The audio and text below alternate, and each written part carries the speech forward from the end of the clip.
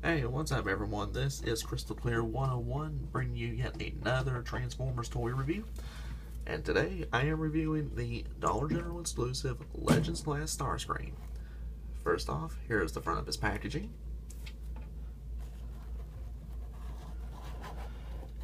Here is the back of his packaging. Now, on first glance, he looks very similar to the standard Reveal the Shield Legend Starscream. However, as I'll show you, there are a few differences between the two. Let me go ahead and get him out of his packaging, and I will show you what those differences are. Be right back. And here is Starscream out of his packaging. Now, right off the bat, he does look almost exactly identical to the original Reveal the Shield Starscream. However, there are three key differences. Number one, it's the obvious, is the handheld null rays. Number two is the portholes to mount his null rays in his jet mode. And number three are the printed Decepticon logos on the base of each wing. But with those three exceptions, this is the exact same figure that came out in 2010. However, in my opinion, this is the better of the two figures.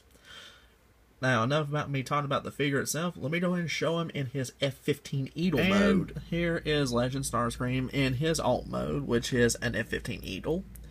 Now, just like with the RTS, his transformation is exactly the same, which is why I didn't show his transformation.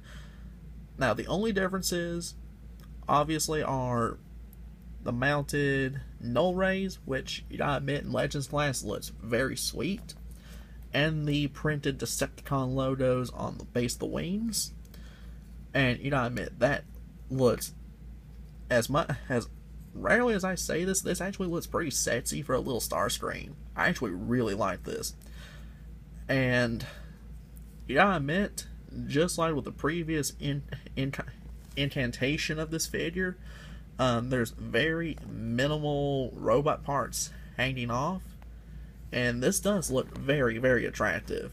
Now, I do know there is a Thundercracker and a Skywarp that's used in this mold right here. You may have to go to specialty online toy stores to find those two to complete your Legends class seekers, but aside from that, this is still not a bad Starscream to have. Weapons and accessories for Legends Class G1 Starscream include two handheld removable null rays.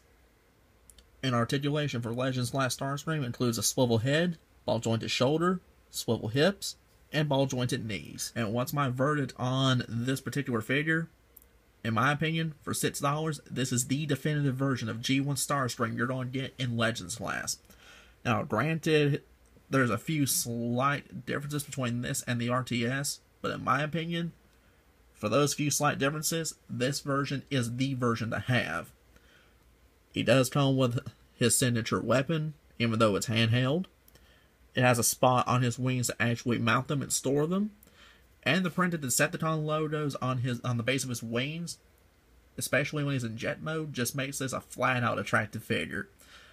So if you can hunt down and find this particular version of Starscream in Legends class, I highly recommend him. He's definitely the Starscream to have.